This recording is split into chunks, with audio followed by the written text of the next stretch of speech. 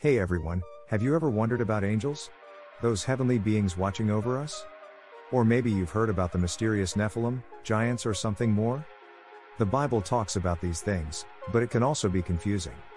Don't worry, we've all been there. The truth is, some of these concepts are like puzzles with missing pieces.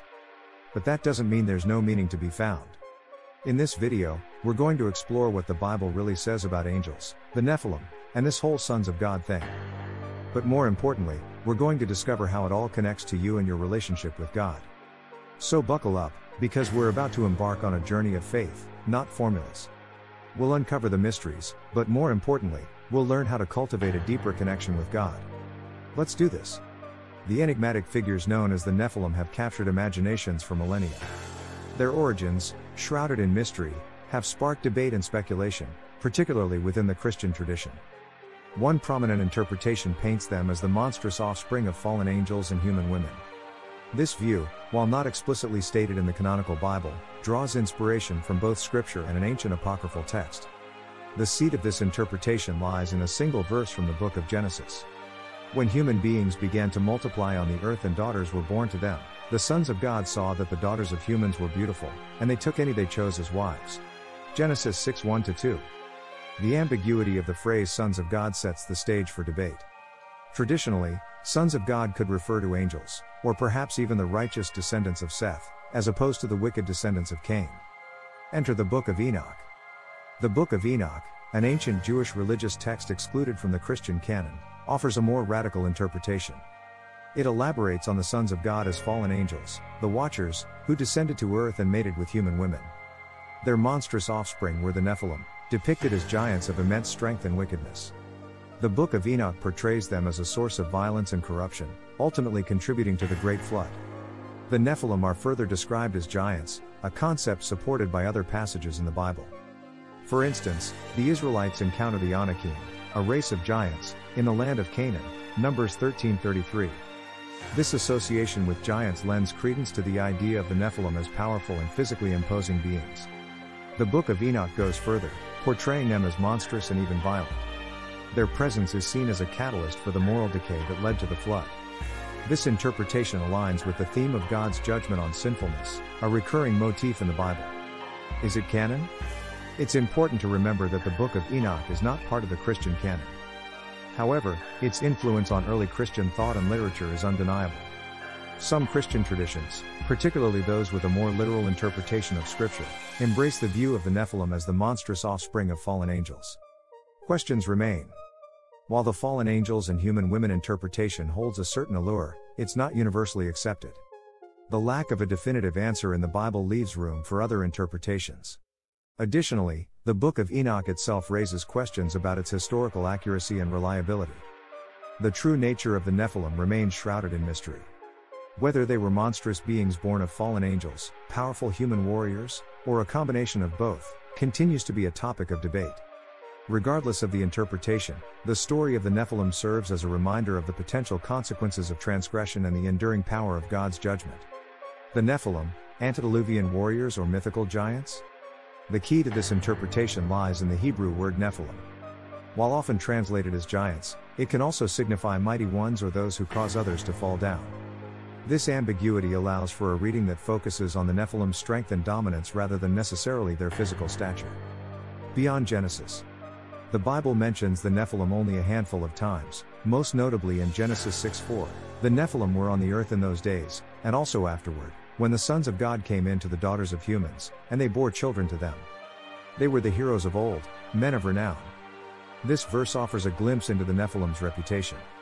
They were associated with a time before the flood, a period often depicted as one of great violence and wickedness. The Nephilim, then, could be seen as powerful warriors who rose to prominence during this chaotic era. The Bible mentions other races of giants, such as the Anakim encountered by the Israelites in Canaan, Numbers 13:33. This recurring theme lends credence to the idea of the Nephilim as a powerful, possibly even physically imposing, human group. However, focusing solely on physical size might be an oversimplification. The Hebrew term Gibborim, often translated as giants in connection with the Nephilim, can also signify warriors or mighty men. This reinforces the interpretation of the Nephilim as formidable warriors who dominated their time. Understanding the context of the Nephilim is crucial. The antediluvian period is described as a time of moral decay and increasing violence. The Nephilim, then, could be seen as a reflection of this societal decline. Their dominance might have stemmed not solely from physical strength but also from ruthlessness and disregard for human life. The interpretation of the Nephilim as warriors is not without its challenges. Some argue that the focus on warfare aligns more with later mythological giants than with the limited biblical descriptions. Additionally, alternative interpretations, such as the Nephilim being fallen angels, hold weight within some Christian traditions. Whether the Nephilim were literal giants or simply powerful warriors, their story serves as a reminder of humanity's capacity for violence and the potential consequences of unchecked power. The mention of the Nephilim within a narrative leading to the Great Flood suggests that their dominance did not last. This reinforces the biblical theme of God's ultimate judgment on sin and his power to restore order. The true nature of the Nephilim might forever remain a mystery. However, by examining the possibilities through the lens of language, historical context, and the broader themes of the Bible, we gain a deeper appreciation for the complexities of these enigmatic figures.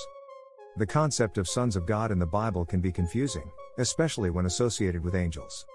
Here's a breakdown of the interpretations and the debate surrounding them. Angels as sons of God. In some parts of the Old Testament, sons of God appears alongside sons of men, humans. Passages like Job 1:6 and 2-1 describe these sons of God presenting themselves before God, suggesting heavenly beings. This view aligns with the idea of angels as distinct celestial beings serving God. They are considered part of God's heavenly court, similar to sons of a king. Descendants of God's people as sons of God. Other parts of the Bible use sons of God to refer to God's chosen people. For example, Deuteronomy 32:8 uses it for the Israelites. This view emphasizes the special connection between God and his people. Being a son signifies God's favor and protection. The debate in Genesis 6:2. A key point of contention is Genesis 6:2. When human beings began to multiply on the earth and daughters were born to them, the sons of God saw that the daughters of humans were beautiful, and they took any they chose as wives.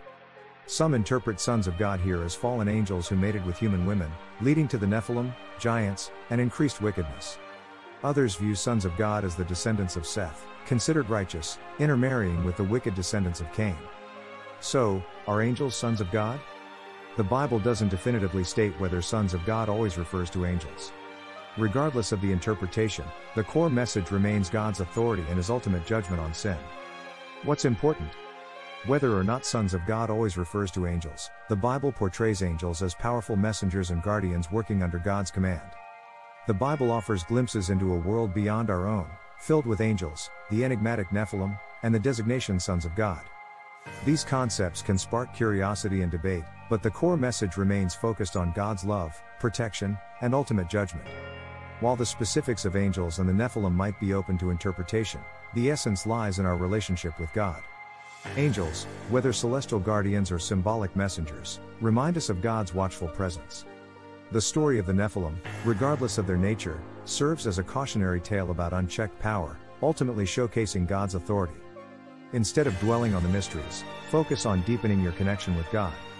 This isn't about finding formulas or definitive answers, but about cultivating a personal and meaningful relationship. Imagine your life as a garden. Prayer is like watering your relationship with God, nourishing it with gratitude and openness. Scripture reading acts as sunlight, illuminating your path with God's wisdom. Living a virtuous life is like weeding, removing negativity to create space for God's love to blossom. By tending to this garden, you create a space where God's love and guidance can flourish. You might experience a sense of peace after prayer, receive unexpected guidance, or simply feel a renewed sense of purpose. These are all ways God communicates with us, and while angels or the Nephilim might remain intriguing mysteries, the most important relationship is the one you cultivate with God. Embrace the journey of faith, focus on nurturing your connection with God, and allow the mysteries to unfold as your understanding deepens.